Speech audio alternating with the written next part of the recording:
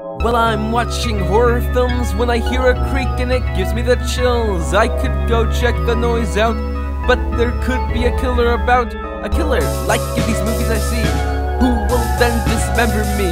First he'll take out his knife, then he'll take my life.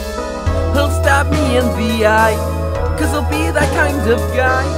My tongue he will split, just for the hell of it. And when people hear that I've died, they won't bat an eye, cause I'll be that dumbass horror movie character who deserves to die. And instead of mourning, they will laugh at me, and they might even make my death into a meme. Is it wrong to want my death to be sad? Does it make me entitled? Does it make me bad? I just wish that my friends weren't judgmental. That is something about them that is detrimental. Though they've never demonstrated that if I do something wrong, I'll be hated.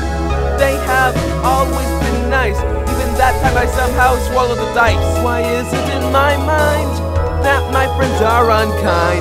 In fact, why do I think that everyone's judgmental? Wait. Oh my god. You can see the boom mic clearly in the shot. How did the people making this movie not catch that? Oh, what idiots.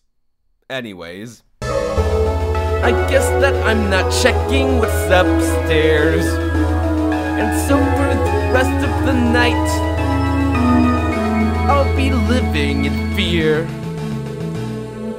Oh, what a pitiful existence have I, having to fear that I might die. But then I decide my anguish must cease.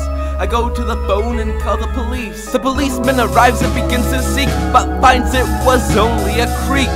So then he leaves to do something useful, cause I wasted his time to be truthful. Just cause I hear a sound doesn't mean the killers abound. Like how getting an abortion doesn't mean you can't be a vegetarian. But my friends will find out, so I don't care, cause there are no consequences I'll have to bear. Well, I guess that you can be a dick and exploit your resources and not have to suffer, as long as no one finds out.